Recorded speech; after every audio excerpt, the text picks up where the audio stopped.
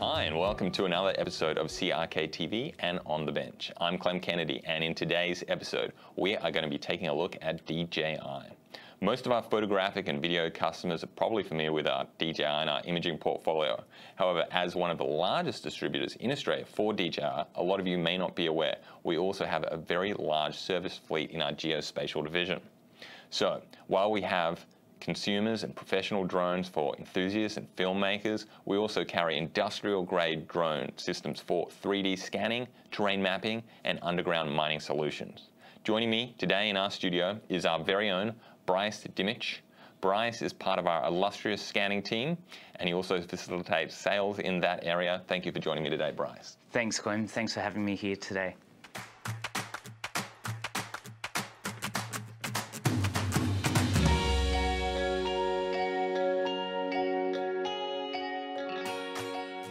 So to kick things off, can you tell me a bit more about how drones are implemented in the geospatial segment of the market? Yeah, certainly. So look, in the side of geospatial for survey, we've got the drones that are utilised for volumetric site surveys, aerial imagery updates, as well as utilisation for design and planning, and also a comparison to as-built, so ensuring that everything does fit on site. There's also the case that they do use it for safety and incident reporting, so just in case, a truck rollover or whatever it may be that has occurred on a survey site. I see. Bryce, I understand you're a licensed drone pilot yourself. Yep. How does that help your role here at CRK? Well, it's actually really helped quite a lot in terms of the legal aspect. We've been able to actually find in areas that may be restricted to certain areas. So, for example, we've been able to fly on WestConnex as a project. And with that, there have been a few legalities that we've had to jump hoops to get around for that. But with CASA approval, it has allowed me to jump on board and obviously capture that area, which was a fantastic project. You flew on WestConnex, Bryce? Yes, correct. Yeah, as part of their stockpiles for that. So whilst you're driving down, you'll see a massive hill on the left-hand side from there. Going back to DJI, why do you think they have been so successful in both the consumer and industrial portions of our business? I think they're market leaders of innovation in drone technology. The R&D of the product is forever growing each and every day. They're not just interested in just one market segment. They like to open their wings and spread across every sort of operation that they can get into. And that's been achieved not just across survey, but they've been able to capture the consumer division of filming, law enforcement, search and rescue, even adapting into agricultural for spraying systems as well. And hopefully into the future, we should see something about goods transports between point A to point B from there. Very interesting, exciting stuff. Personally, what are some of your favourite DJI products? They're all great favourites of mine. Hard to choose, I know. It certainly is. But the most favourite is the MATRICE 300 RTK system, as well as the Phantom series. And then sort of dabbling into the consumer market side of things, of utilising the OSMO series. So mobile phone as well as the OSMO Pocket, which I honestly have to say is a fantastic bit of equipment. That's where it starts to get really fun and creative. Can you tell me the difference between the MATRICE and the Inspire? Yeah, certainly. So the difference between the two systems is the Inspire was predominantly created for professional use for filming. It allowed the camera to have a full 360-degree view without interference of the legs.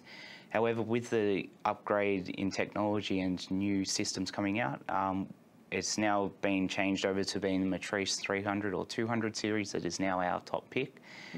We are getting longer flying times. There's more payload options, so we've been able to adapt new cameras from thermal, LiDAR, and photogrammetry or photo cameras. It does have a higher wind rating for mission, so we can get out there in more adverse weather, and it's also IP rated, so we can even have it in a little bit of drizzle if there's an option for a search and rescue mission from there. Amazing what you can do with these drones.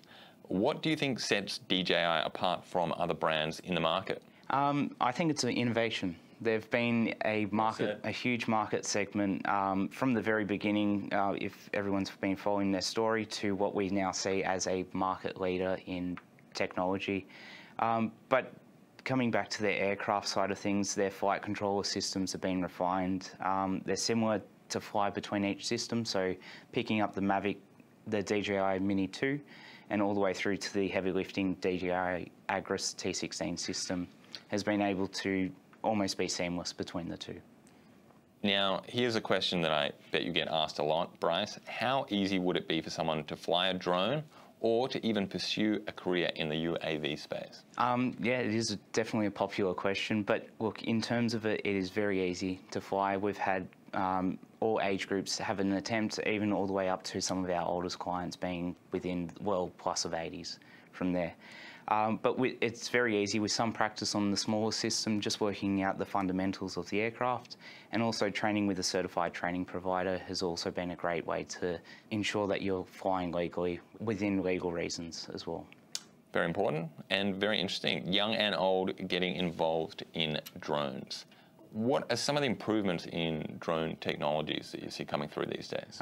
Mostly about longer flying time, so we're ensuring that the safety of the aircraft can actually withhold the longer flying time. It is GPS enabled, so it allows for any user whilst it's out in the field not having to worry about throttling up or throttling down of the aircraft.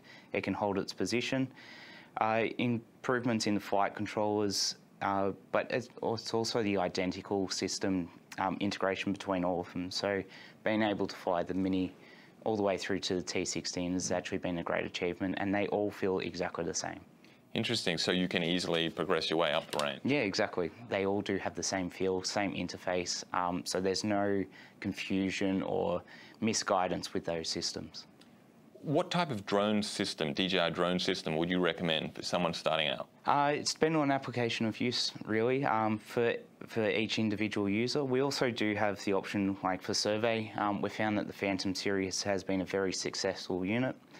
It is robust. We've seen that it has had about 3 to 4 years in the market, and we've seen nothing but success out of that system from there.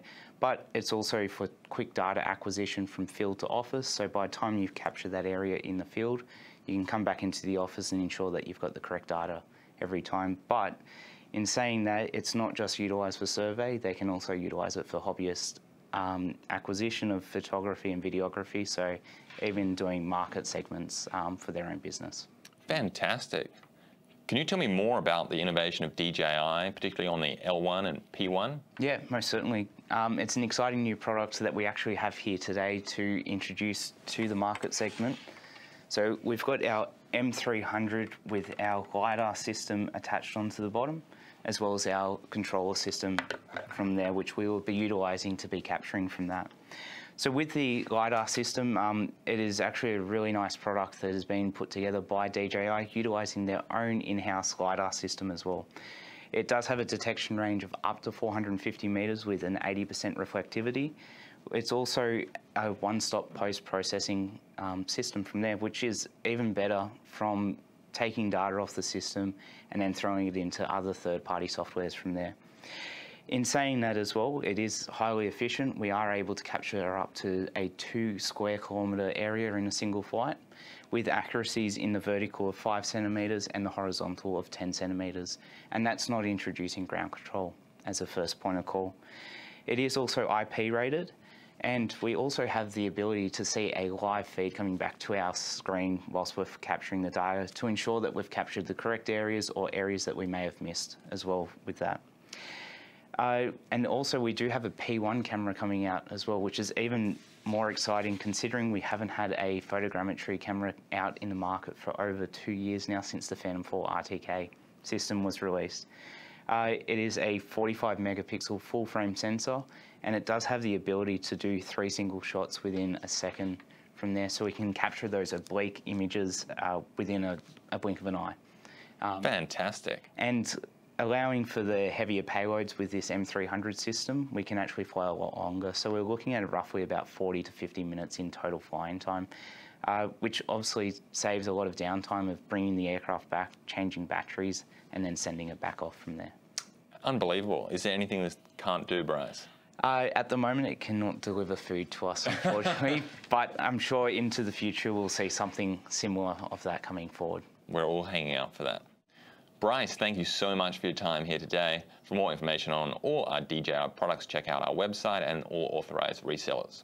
Also, for the latest and greatest in tech from us, don't forget to like, share, and subscribe on all our social platforms. I'm Clem Kennedy signing off, and thanks for watching.